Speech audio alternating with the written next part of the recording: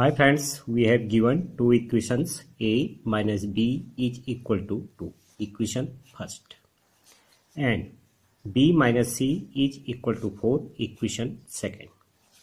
We have to find out value of a square plus b square plus c square minus ab minus bc minus ca, right? So let's start. First we will add equation first and second, right? So cancel out.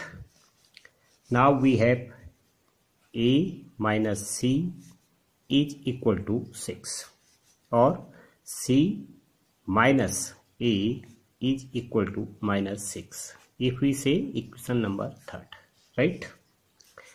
As we have find value of a square plus b square plus c square minus ab minus bc minus ca, right?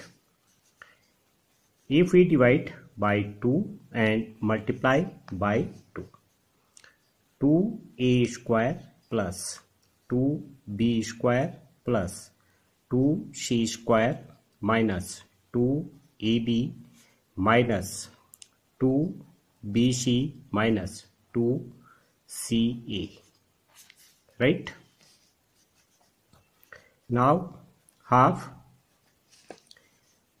a square plus b square minus 2ab. We are rearranging the, right? So plus b square plus c square minus 2bc, right? Plus c square plus a square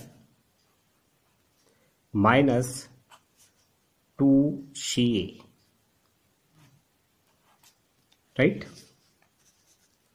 Now half this is expression of a minus b whole square, right?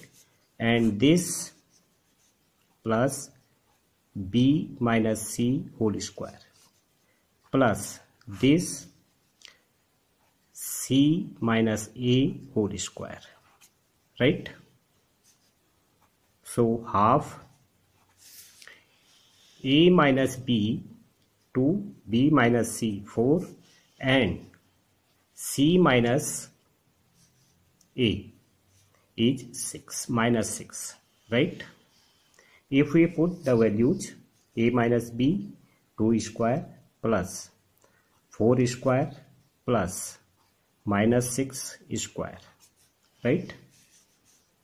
So half 4 plus 16 plus 36, right?